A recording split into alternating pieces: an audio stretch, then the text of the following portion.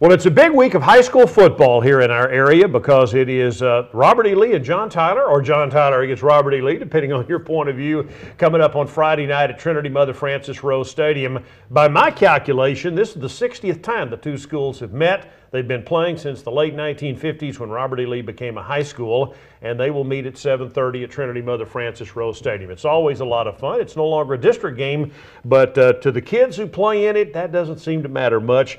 And I guess not to the coaches. Coach Piske is with us. This is the third time that you've been a part of this thing. You've done rivalry games before. What's it like to be a part of something like that? Well, it's always fun, because Rickland and our staffs know each other pretty well, and the kids know each other pretty well. So really, this one you really want to win because you have bragging rights for a year, and you see those guys all the time. And so it's a lot of fun, no matter which school it is that you're rivalry with. That rivalry game's always a little more special. Do you think it's changed? Now, of course, since you've been a part of it, it has been a district ball game. For a long time it was. It played at the end of the year, playoffs often on the line, district championships and stuff like that. Now that it's not, the fans still seem to think it's a big deal. I think it's a big deal. Well, the kids seem to think yeah, it's a big that's right. deal. I think everyone still thinks it's a big deal. Yeah. Anytime you're playing the rivalry, it doesn't matter when it is. It could be in the middle of the summer, and it's a big deal. 7-on-7, we get after it pretty good against each other. So it's just one of those things. Is really what makes the high school sports so great. Is you have rivalries like that. Close-knit people that you're near to, that you want to beat their tail and get after it and have a lot of fun doing it. All right, we'll get to JT coming up here in just a bit, but this past week you played a very good team in Lufkin. The final score was Lufkin 43-19 over Robert E. Lee, but I thought that game, I don't think the score accurately reflected how hard your guys competed in that football game. Yeah, that's what, after game, Chris Perry and I were talking, and that's what he was talking about. He goes, you look at the score, and the score doesn't reflect the game, but it was the score. But, we got after it. Really, I think we made a lot of strides. We've still got some areas that have to be fixed this week, and we've made some adjustments this weekend that I believe is going to fix them and throughout this week. But, we got after it pretty good because they're a good football team, and we just got to continue to make strides and be ready this week. There was they jumped out 13-zip. And, and that happened within a 3-minute period of time, right at the beginning of the game, and you're sitting there going, oh boy. But there was a safety, then a scoring drive, then another defensive stand and a field goal. So all of a sudden you're down 13-12, and it's a whole nother ball game, and credit your guys for coming back. Yeah, they're going to keep doing that. But that's, that's the deal is again, the opening kickoff special teams, let them run it back down out on the 30-yard line, scored pretty quick. And so, we've got to shore that up. But the kids battled back, did a good job, right before the half when we didn't get any points there because we had wasted time out early in the half, on a personnel deal. That really hurt us. And then we came out third quarter, drove down, missed a field goal. Those are two chances right there to kind of keep the momentum going, because when you're playing a really good football team, you get a chance to do something and put them away and extend your lead. You got to do it. Otherwise you're not going to be able to hang in too long. How good are the two teams you played so far, Fossil Ridge and Lufkin? Well, I saw Fossil Ridge won again this week, 38-21 against, and Lufkin, what they did to Longview that first week. So really they're pretty good. We knew it going in, but it's going to help us. I mean, if we can withstand it and stay positive, which the kids have done a great job doing, the coaches have done a great job doing. We're not real positive on Friday night about 2 in the morning when we're setting up trying to figure things out, but by the next day, we come to work and get the fellowship going again and just, roll our sleeves up and go to work. It's working. Has special teams play been the biggest disappointment for you so far? Yeah, it really has. And, we're doing what 99.9% of people in America do. You've got some guys that maybe can't get on the field for you offensively and defensively, and so you try to use them as some of your special teams positions to not have your starters going all the time, and when the numbers we have, you don't go live in the scrimmage on your special teams, so you got your first ball game and second ball game. You give them a couple weeks to try to see if those kids can get it done, and we've now it's time we got to go ahead and readjust it and put guys in there that maybe play offense and defense, and they're just going to have to get in better shape and get it done. We just can't keep giving up big plays on special teams. Yeah, I know. I was talking to Coach Holmes about that, John Tyler, same thing. I mean, you really would like to be able to give your starters as much rest as possible. It'd be a great opportunity to play some of those other guys that are working just as hard as everybody else. But in the end, those special teams plays can just kill you. Yeah, it's a third of the game, and so that's the thing is those guys have had their opportunity. If they show through practice and effort that they can get it done, they'll be have another chance to get on there. But right now we got to get it cleaned up for number 1 John Tyler, but number 2 Saxey starting district next week. Yeah, and so all that's important. We're going to roll the tape here, and let's go ahead and get this started. And we'll talk about the Lufkin game as we go, and then of course we'll come back to John Tyler. But it was game number 2 of the season. It was on the road at Abe Martin Stadium on Friday night. And here you are on the road in the white uniforms on defense early in the game. Yeah, it's Brandon Derman, and a host of other guys. Our pursuit's been good. We still got to work on our angles just a little bit and our fits just a little bit, but the effort's been good. Early we've tackled well. I think in the fourth quarter we've gotten a little sloppier on our tackling here. Price in good position. Linebacker gets underneath it. I believe that's Campbell Miller tipped that. Yeah, that's right. Yeah, sophomore. And that's what we were trying to explain to him during the game is he tipped the football, but they threw a flag on Price anyways. Sometimes you lose those arguments. I'd forgotten they threw a flag on that play, right? Pass interference. They said it wasn't tipped. Right here, Zach does a good job of reading it and getting outside. You look downfield, and there's Dante Johnson, I believe it is, or maybe Ajuan after blocking, getting after it downfield, turning into a big play, just a wider angle of it. O-line much improved this week over week 1. They did a great job. Had some young guys in there, Xavier Gardner at tackle and Davon Morgan over there at that right guard, and they got after it against a really good defense. You're hoping to get Weeks back this week, though, right? Yep, that's right. Weeks and Pinkerton, the right guard, were out, but these 2 youngins stepped in there and did okay. They're going to have to earn it back. I mean, these guys did a good job. Hawks doing a pretty good job with the rugby punt. One time we kind of screwed up on our coverage, but he's doing a good job getting that punt off and pinning them down there. Here he is again. You say rugby punt, the punter actually moves rolls left out, or right, yeah, rolls out, yeah. kicks Right-footed guy goes right. And it helps you keep it away from that return guy. You can buy a little time. We didn't want to kick it to Kiki. You'll see why later. Kiki Kuti is his name. He's a pretty good player, too, isn't he? He's pretty fast. Yeah, here you go. It's Samples working hard outside. That's, I believe, Tatum breaking on the foot. No, that's Mikael Sanders breaking on that football. I thought he had a pick there. He's a pretty good player. He's left-handed quarterback, a pitcher in baseball. Really he is much improved from last year. Really he was. Overall, they've gotten better, but that's one place they've shored up a whole bunch. He's done a good job. Cumbie has improved. Now, you're down 13-zip here, right? This is the safety, I think, right? I think so. And you're blitzing. Yeah. And yeah. Kids get to get to him good. You got Coates and Miller in on the play. I couldn't help but get excited well, about that play. I don't blame him. I did too. I realized his mama's heredity was taking over, and he's going to be all right. Well, it was fun seeing him.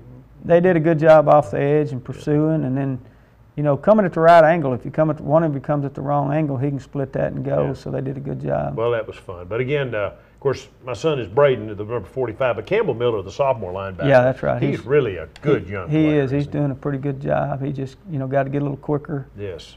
But he was the other kid. They high-load the kid, yeah. Right? Yeah. All right. We had Ajuan did a great job returning these kickoffs. That's why nobody kicks it deep. Coach Reyes from NAC and I were talking this morning, and it's hard to find 11 guys willing to run down there like a wild man. I guess you can recruit 11 if you're in college, but in high school you got to find ones that want to, and that's what kickoff team's about. Ajuan's a big kid. He's 6'3". Yeah, and really he's deceptively speed. He's not scared to hit it up in there. Really, we're going to much improved on that kickoff return this next week because we fired a few of those guys that aren't touching anybody. And Ajuan's tall enough. He looked like he only took about 4 steps to get that 25 yards. Really, he's pretty fast game speed. Yeah, he's a good young player and also a heck of a basketball player, really a heck of an athlete. So, to have a kid like that, there's so much. You played him last year, now we're back. He played safety last year. Played safety last year. Yeah, that's right. Back on offense now. Watch the block off the edge, but pulled it. That's Zach with his read. Thought that was a play where Tavon cleaned this guy's clock out here on the edge. Wide angle. And when you call the zone read, that's a quarterback's read. Explain what he's doing here. Well, basically, he's just got to read. If they don't cover the outside, he can give it. And if they cover it, we got to block. Got it blocked inside for him to pull it. So basically, everybody's doing now just kind of the zone read. Right. Puts that in a bind. And again, there's a Trevor Carr. Yeah, we work that pretty good. He went a little bowed a little bit. They could have called him moving forward. Really, I got this from Lorena in the playoffs when they did it against us. They've never been in the under center, and in the playoffs, 4th and 1, they motioned in there and stopped and took a snap, got a first down. So I said, heck, let's try it. Trevor's played quarterback before, that's right. So that little bit of trickery cut it to 13-9, and you're going to stop them again here on this series. That's Teddy Matlock coming in, doing a good job. You know, those guys on that edge have to be real physical to set that edge.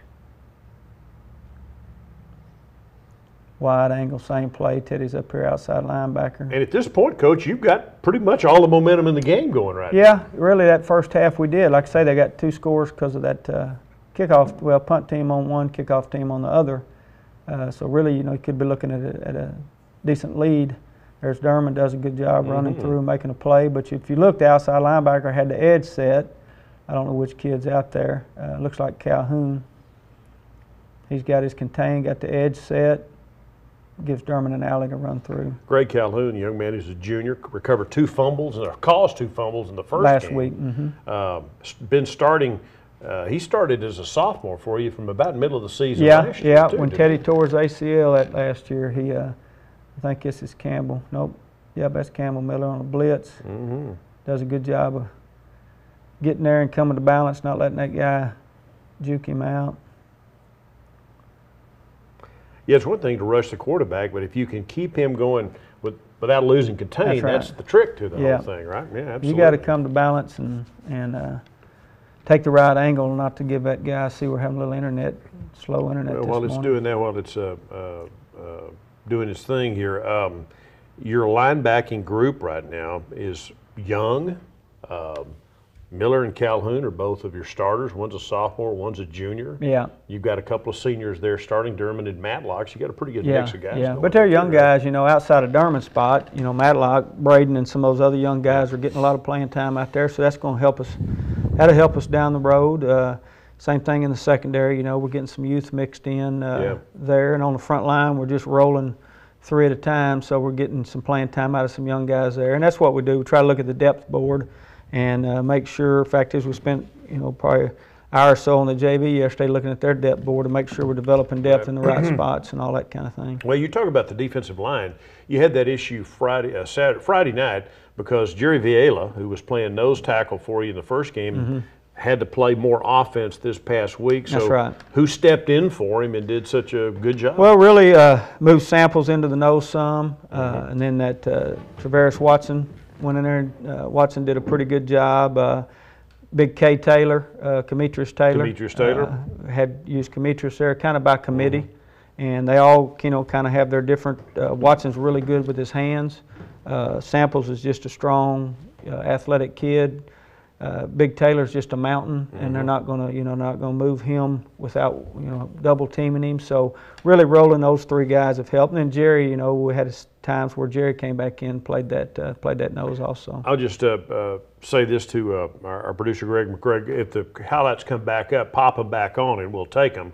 I know we're having a little bit of computer issue here. There we go. Well, there you go. All you had to do is ask. All I have to do is ask. All right, let's do this and keep going. That was that same play with Campbell Miller there. Yeah.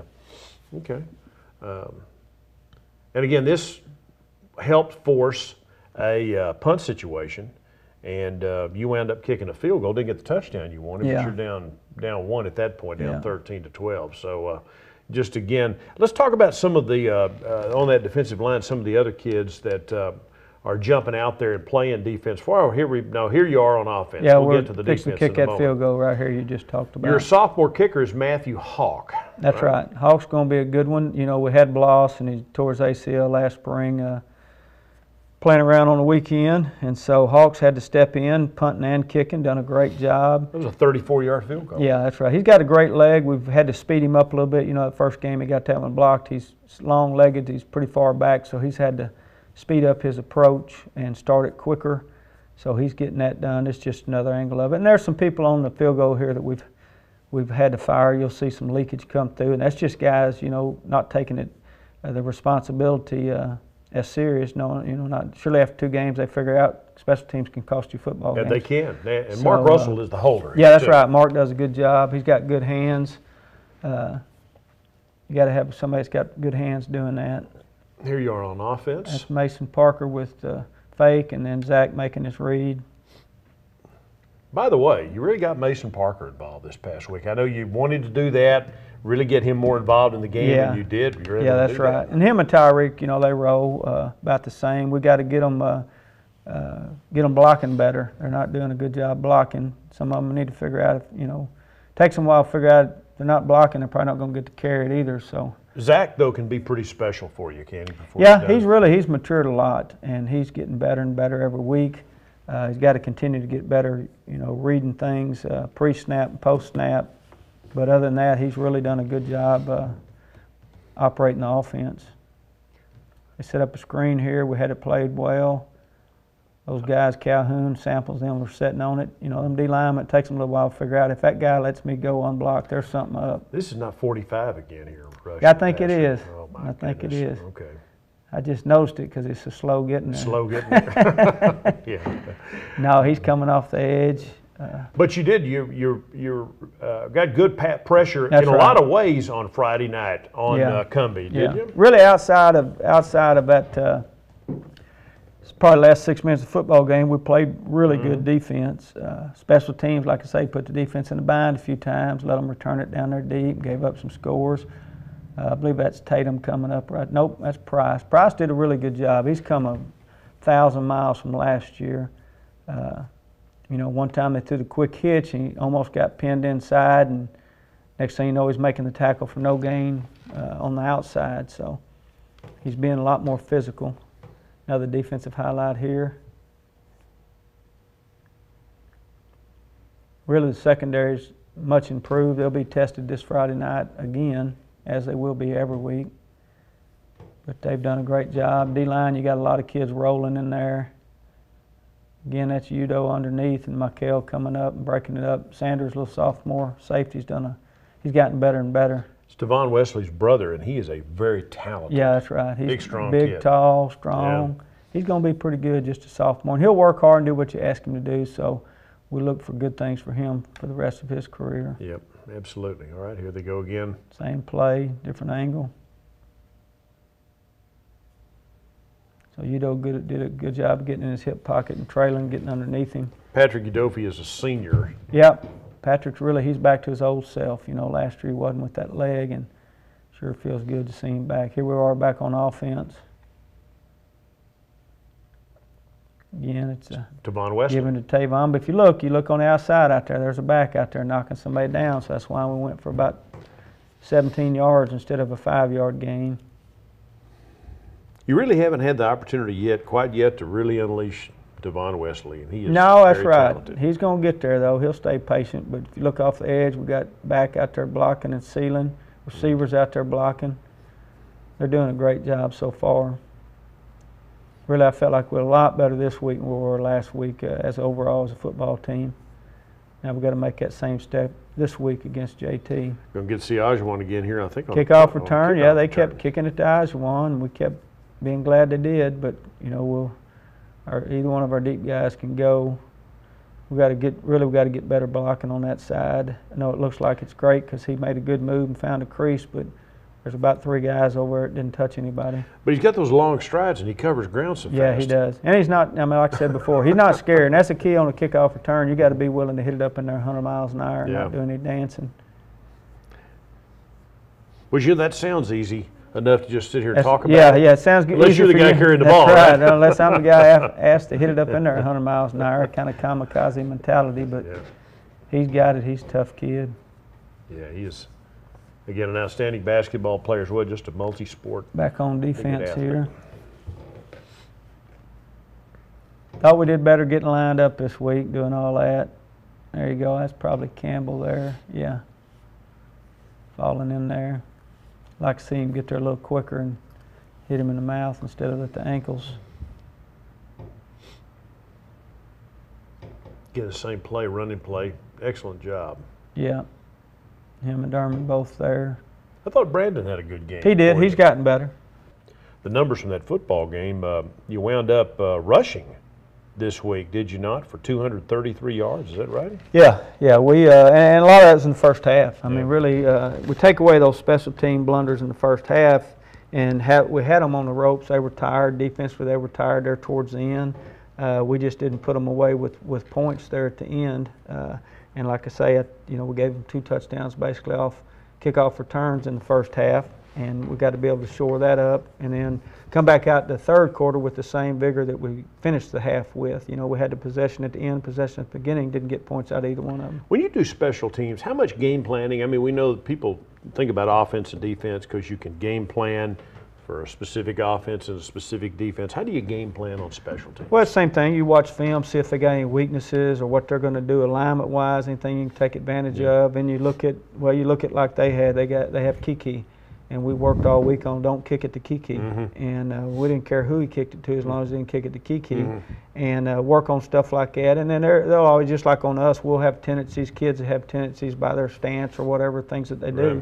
So it's just the third phase of the game. You've got guys in charge of special teams, and they look at that and watch that closely. And then, we go through as a staff. I know I guess my days are running together. I guess it was Saturday. Right. We went through as a staff and watched the special teams. Then we watched them again Sunday to look at personnel, more than execution, is personnel that can't get it done, and made some changes there. And so really you just treat it as just like an offense or defense. It's just another phase of the game. And even on the punt return, and you correct me if I'm wrong, but I'm doing it in real time doing the ball game. When Kuti ran his punt back, it looked like Hawk did his job. He kicked the ball away from the kid. That's right. He took it on the bounce and still ran it back. Well, the problem is the play before he wasn't able to, and we pinned him about the 4, but somebody was not on the line of scrimmage. Too many men in the backfield have to re-kick. That's right. You had to re-kick that play. And so now we re-kick it to him, and the gunner didn't differentiate between if I'm trying to pin them deep,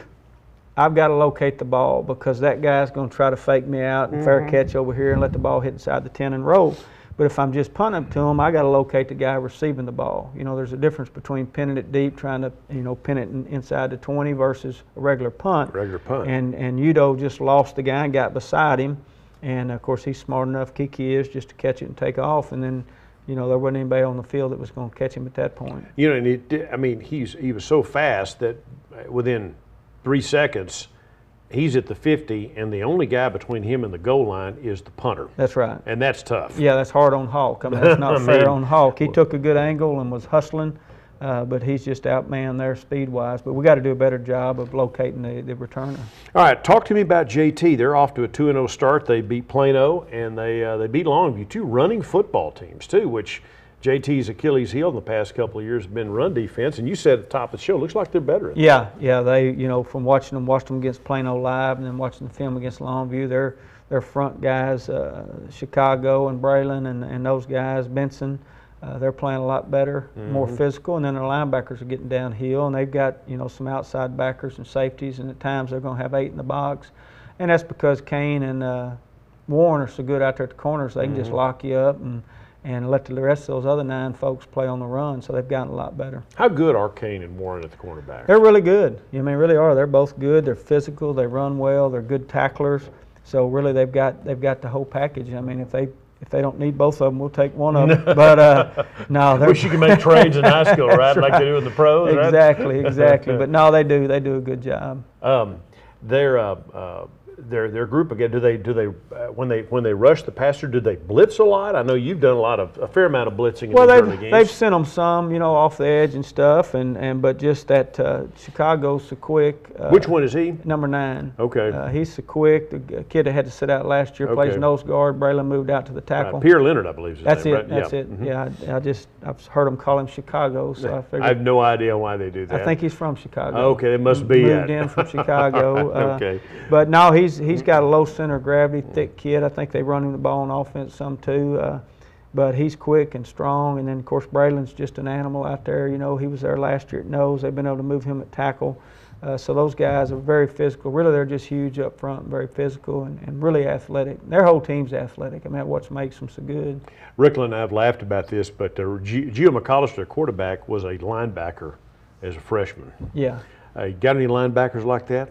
Going no, and he runs like a linebacker. 9th grade linebackers who play quarterbacks at some point? He runs like a linebacker too. Really, he's physical when he runs and does a good job. Really, they got a great football team, and so we're excited about the opportunity. And getting after it on Friday and see what happens. He is truly, though, the young man is truly a kind of a double threat. I mean, he can throw the ball well, but he can also, they're trying not to have him run as much. Yeah. But maybe they won't run him at all this week. I'll talk to Rick You'd about be okay that. about Yeah, that? hey, You'd be just okay let with him that? throw it. But no, Gio, he does good. And he's kind of like Barker, too. He's so tall. He doesn't look like he's flying, but he's covering a lot of ground, and he's also real physical. Their guy and your guy are both very athletic, kind of different types of players, maybe. Yeah. But, Zach's not 6'3". Yeah. But they're both very athletic, and they both really they look like they both made great strides as first-year starters last year to where they are right now. Yeah, I think they both have. I know Zach has, and then watching Gio on film, he has too. I mean,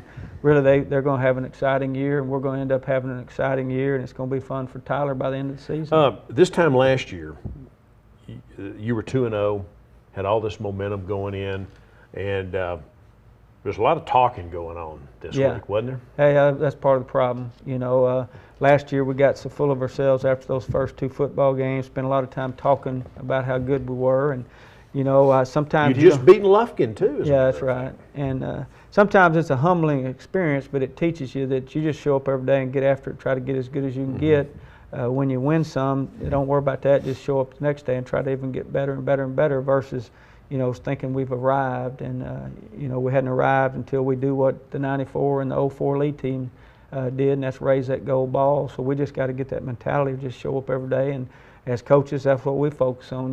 We just show up every day and get after it and do the best we can. This is not a district championship game, but it is kind of a city championship. It's a city championship. It's their goal. It's our goal. I mean, we both have it on our goal list, win the city championship, because you want those bragging rights and do all that. So, it's an important football game. So what would it mean to win this thing? I mean, it's not going to help you get in the playoffs. You can win or lose Friday night. It's not going to make one iota of difference whether you get in the playoffs. Well, I've been having to call Rickland Daddy for 2 years now, so I guess if I could, that's right. I want to be called Daddy for a little while. So yeah, I give him a hard time and call him Daddy after he kicks our tails. So it'd be good just to win it and get that. Let the kids understand that they can win big rivalry games. Yeah, there'd be momentum coming off this game for Saxe and District coming up in 2 weeks. That's right, because Saxe's, they're good also. I mean, Yeah. They lost Plano West last week, but they're a really good football team, probably one of the top 2 in the district competition-wise that everybody's picking to win. And so I think John Tyler's going to give us a good test, and we can pull that off, give the kids some confidence to know they can move into the district, knowing we've reached where we want to get to continue to get better as we move along. Real quick, injury-wise, where are you? I think we're good. Hill's still out, Hudson is, but everybody else I think will be back this week. A couple that I don't know yet. They have one of them has to go to the doctor today to get cleared, but I think we'll be full strength on Friday. All right, good luck. Appreciate it. Again, for those of you going to the ball game, and it's always if you've never been, this would be a great year to go because it's really a fun event for Tyler. And Robert E. Lee is the designated home team. It's Lee's year to be the home team, so they'll sit on the press box side. JT fans, you're on the visitor side this year, but both teams know the surroundings very well. It is 7:30 on Friday night at Trinity Mother Frances Rose Stadium. The Red Raiders and the Lions going at it, I think, for the 60th time. Been playing each other every year since the late 1950s when Lee opened up, and it's always a heck of a lot of fun. And both teams need and deserve your support, so we'll see you at the stadium Friday night. Robert E. Lee against John Tyler. Thanks for joining us.